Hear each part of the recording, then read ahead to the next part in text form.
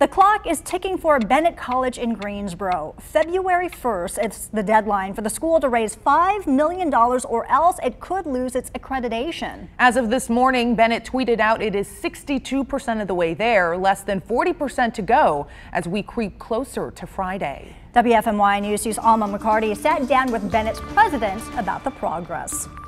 A little over $3 million. That's how much money Dr. Phyllis Worthy-Dawkins says Bennett has raised so far after the school lost its membership to SACS, the accrediting body for hundreds of colleges across the Southeast.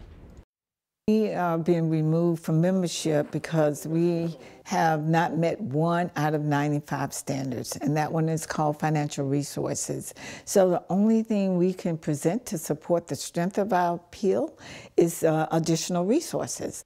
Dawkins says money keeps pouring in, people donating online, through text, even by traditional snail mail. She remains confident Bennett can raise the money in time to keep its accreditation. If they don't, those donations will still go towards the college's appeals process.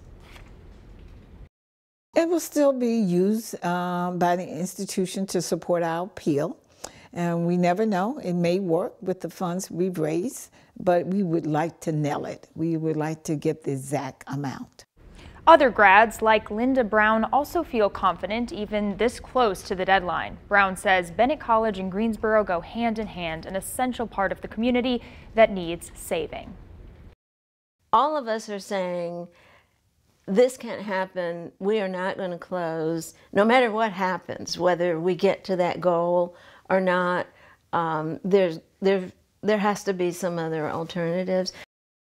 Coming up at 6, I'll introduce you to a classroom of first graders helping out Bennett 1 quarter at a time.